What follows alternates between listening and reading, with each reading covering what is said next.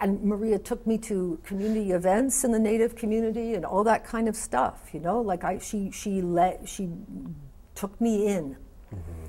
And then at the end of the show that we did in Saskatoon, there was some weird contract, and I left all that stuff to Paul. There was some contract that was starting to be a standard in theaters then, and I signed it. I didn't even know what it meant, and it meant rights for TV and film and all that kind of stuff that was just not the experience and not the level at which we were going into. Mm-hmm. And Maria saw it. To her, it was a bad treaty, and we were trying to get her to sign something, which I didn't even know. If she'd said, I don't want to do it, nobody would have done it. It was much looser than that. But with her experience and her heritage and history, to have white people shove over a piece of paper that you haven't even talked about beforehand and go, yeah, sign away your TV rights or 5% of them, she just flipped. And she was very angry, and I hadn't dealt with it or thought about it, and so she just said, I don't want to do this anymore. I'm not interested. Take the play and do whatever you want with it. And I did, and then sent it to her. Right. And I think by this point, Native Earth was coming up, Thompson Highway was coming up, and I think I knew that whether this was transgression, appropriation, whatever it was, my guide was Maria, but something in which a white person had such a huge role was probably not going to be done everywhere. I just didn't know. And so we talked about, she has great ideas. She talked about us getting down all the arguments that we had had and everything that had gone on and getting it down and putting it into a book. Right. But I don't think she thought I would actually do it. Right? You know, crazy white girl with a bone, like a dog with a bone. But I knew how important that could be. I knew that what we were doing was unique, and if we could stand the pain of actually reliving these arguments, which were still hot between us, and getting them down, we would really have something to offer people, something absolutely unique.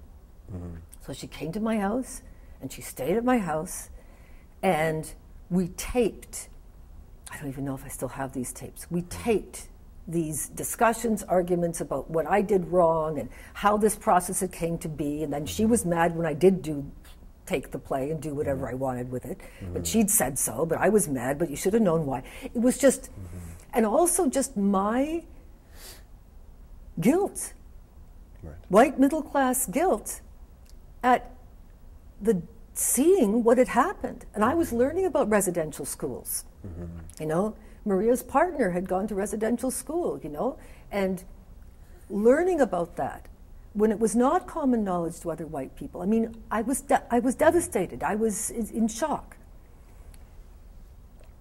And yet I wasn't going to give up. Right? So we not only published the play, but we published this dialogue. And as we're doing it, and I'm writing it, or parts of it, I'm realizing that I look bad. There's no way to look good. There's no way to look good, even if whatever good faith was or whatever. There's no way to look good. And in it, Maria talks about stealing. And even though I'd been handed this material at the point where I took off and wrote it, she said, I think she saw me as goody-goody. She said, I just wish you would admit it. You know? I said, okay, I'm a thief. She goes, fine, we're all thieves. Artists are thieves, right? That's what we are. We thieve and we steal things and we give it back. And it was so great. When people talk about the nuances of appropriation, which are never to be clearly understood. Right. Am I going to write the Andrew Moodie story, you know? I would love you to. And if you could put me in the film. Then the film. Here's the contract. Exactly. I'll sign it. I'll sign it, you kidding? So painfully, we did it. And then I had money from some film shoot, because I was also still able to make money, and I started putting the book together. And, you know, spent like months. This is another reason I didn't go to Los Angeles for pilot season, was I was putting together the Book of Jessica, because I wanted to put together the Book of Jessica. Right, yeah. And I thought, when Maria and I published that we were going to get a ticker tape parade down Yonge Street. I mean, idiot. Me pretending to know my country, you know? Right. Because I knew, because of what it had cost both of us to do it. Because Maria was getting for her community, why are you giving all this stuff to this white girl? You know, you're betraying us. And what I was getting was, why are you killing yourself doing this play when there's other things you could be doing? But also, why are you doing something which is hurting you? There's a lot of real pain involved in that. A lot of me almost setting myself up to be wrong to make the drama between Maria and I better. And we have, like, we're still working on the 7 hours of film that was the book launch, which involved everyone from Lorena McKinnon, because we wanted the Celtic side, because Maria is mixed blood. And Thompson Highway's brother, Rene Highway, dancing, and, you know, all kinds of things.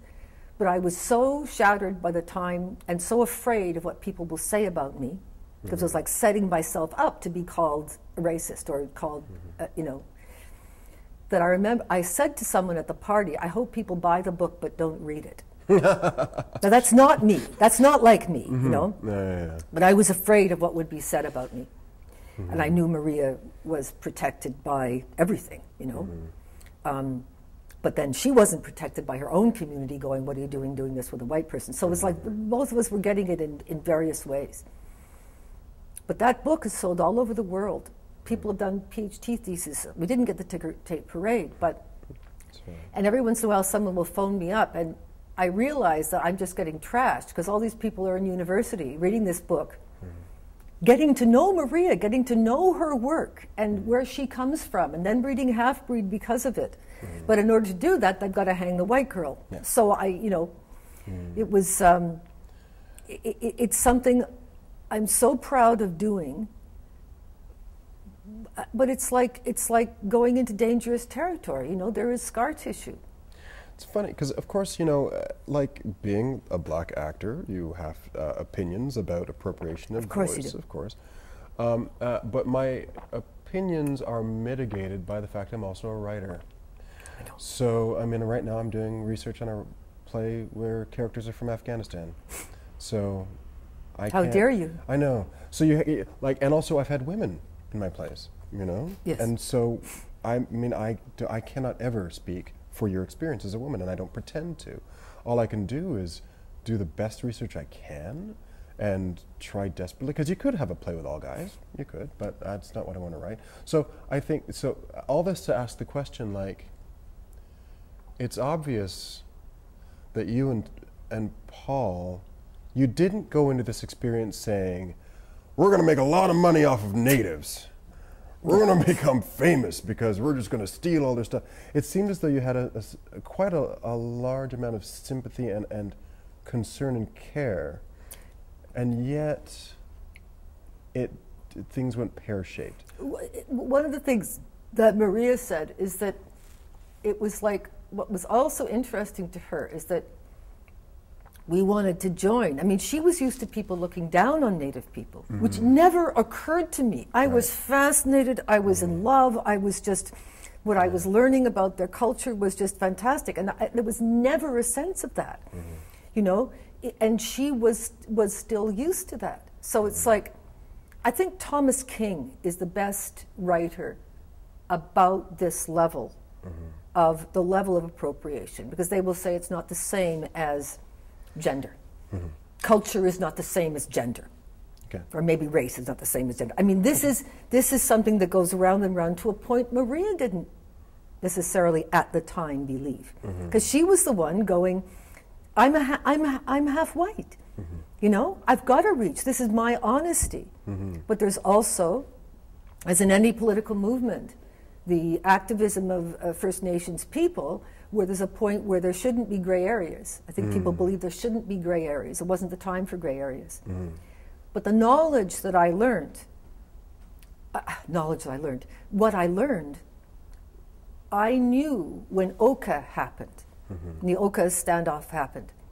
That was the first time in mainstream did I see Native people becoming a part of mainstream conversation. And so anything about, you know, pacifism and all of that, it was like Oka brought it to what I already knew. You know, the residential schools, I already knew that. And it was almost a burden for me to know these things and not have them part of my general culture.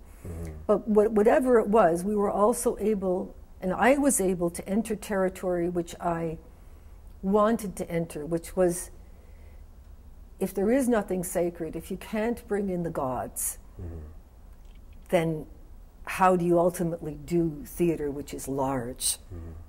And so when we had, I mean, you know, when we did Jessica, it was incredible success, partly because we were the link between Native culture and white culture.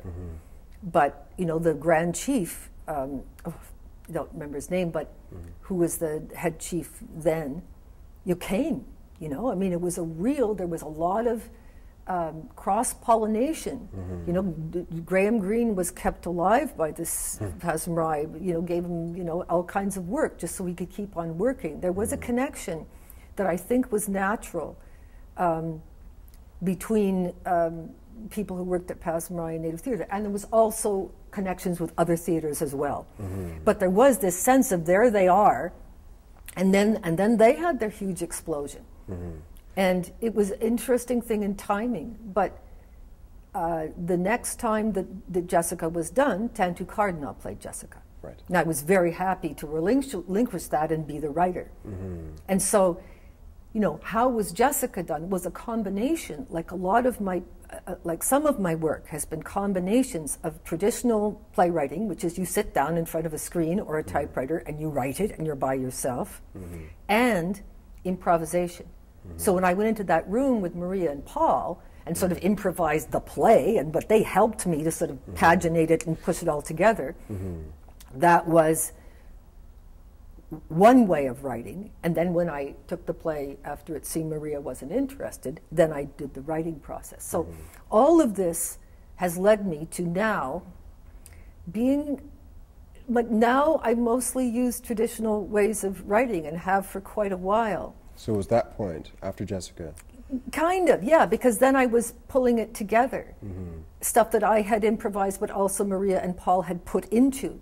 So again, we're into a kind of collectivity, but all of a sudden then I want to write the play because I want certain things to happen. And Maria weighed in on that afterwards. So it was weird collaboration, weird process of writing.